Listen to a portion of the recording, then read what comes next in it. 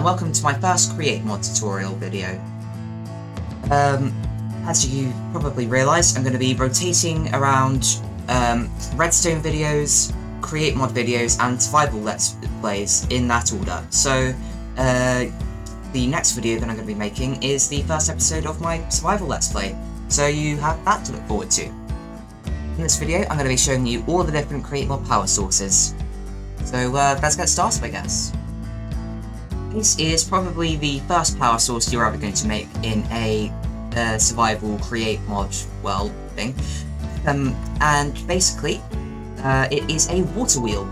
Now, I'm currently using the best setup for it, which is a water stream running from here, across the top, down the side, and along the bottom to get 160 stress units. Now, stress units are basically, they power everything in the Create Mod, and if you don't have enough of them in your machine, then everything will grind to a halt. Now, you can see how close everything is to grinding to a halt with this, a stressometer. Currently, as you can see, I don't have anything attached to this water wheel, so it's in the green. But if I attach this crushing wheel, then as you can see, it goes up to yellow, because it uses 80 stress units, and that's half of everything that this water wheel outputs. Now, to use a crushing wheel, you need 2 of them, because otherwise there's nothing to crush the thing you're crushing against, is there? So, basically, if you want to actually use this crushing wheel, you're going to need to basically use all of the remaining power in this water wheel. So it's on 100% capacity, meaning that if I add anything to it, such as a third crushing wheel, or for whatever reason, everything grinds to a halt.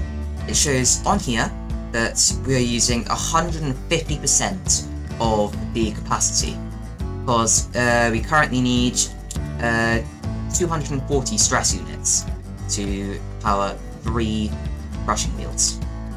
But the moment I remove this crushing wheel, everything can function again. This is a windmill. Now, to use this, you're going to need at least 8 sails or wool blocks, and with the current setup I have, it outputs 1,536 stress units, but as you can see, I have far more than 8 of these sail and wool blocks. So what happens if I remove some? Now that I've removed, I think I've removed 8 sails, which means that this windmill is now outputting 1,024 stress units, which is still a pretty big upgrade from the 160 stress units that this water wheel does. Now, I should also mention that you're actually able to attach structures to windmill bearings, and they have hitboxes, and they actually carry you along with them, which is really quite something, I think. Although, oh, I hadn't realised that.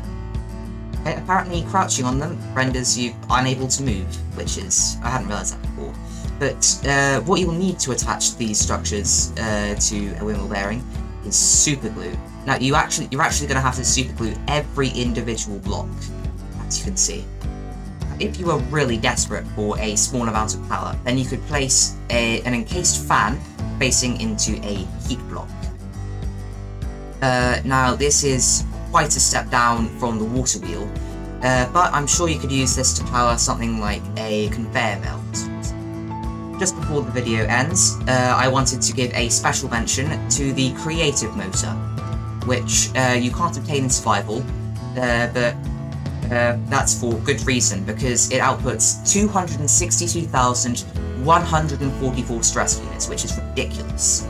Plus, if you scroll at the back here, you can actually up the RPM, or rotations to per minute, sorry, by up to, how far can this go? Up to 256, which, as you can see, that really ups the speed of everything. I mean, wow.